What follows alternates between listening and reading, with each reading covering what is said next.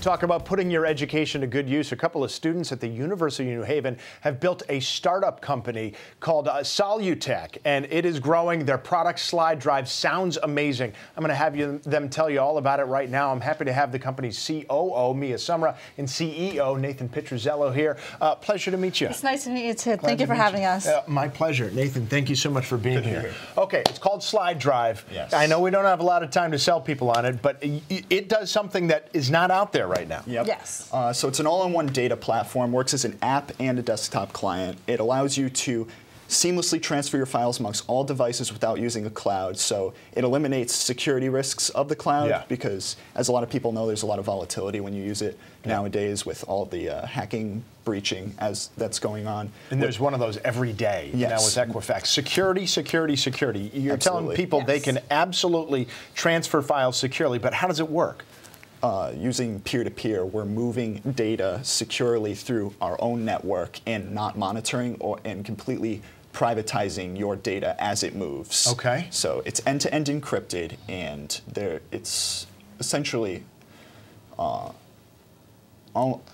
using peer-to-peer, you don't have to really worry about if something were to breach into the line of communication between the two devices. Yes.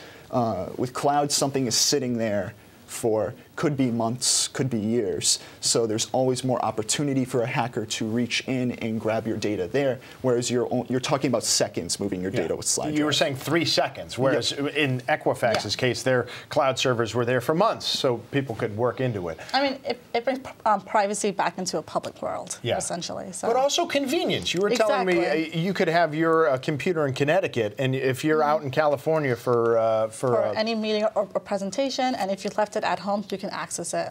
Okay. And there is a lot of people who are very interested in this right now. You're getting ready to go to Forbes to try to get some investor money. Yeah, so from October 1st to the 4th, we're going to the Forbes Under 30 Summit. Yeah. And so we're very excited about that. We have some meetings lined up with potential investors. And outside of Forbes, we also have other investors meeting all month throughout next month, so we're very excited about that as well. I'm also getting the sense from talking to you that there could be a real great corporate application. This is something really important for companies too? Yes. Yeah, absolutely. We offer enterprise packages as well when we do our full launch. We have premium packages for the individual user that have a lot of devices to transfer your data amongst, and then for enterprise and universities, we also have student packages and enterprise packages that scale up depending on the size of your company, enterprise, or university. Okay, and how is the fundraising going? I mean, it's a process that's sort of, I don't want to say halfway through at this point, but you're not just starting it. Yeah, I mean, we started with a Kickstarter app. And we launched, and we made our goal within the first 10 days. That's amazing. And we got our pre-seed round done, and now we're looking for another financial round, and we should be closing in within the next month.